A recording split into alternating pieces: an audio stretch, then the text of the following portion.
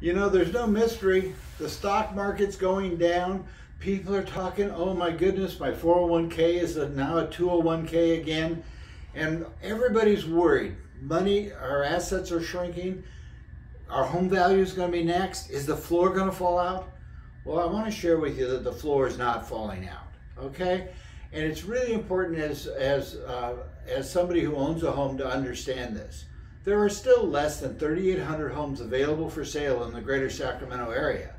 Now in context, that's up quite a bit from last year, but it's still 30% less than 2018, 4 short years ago.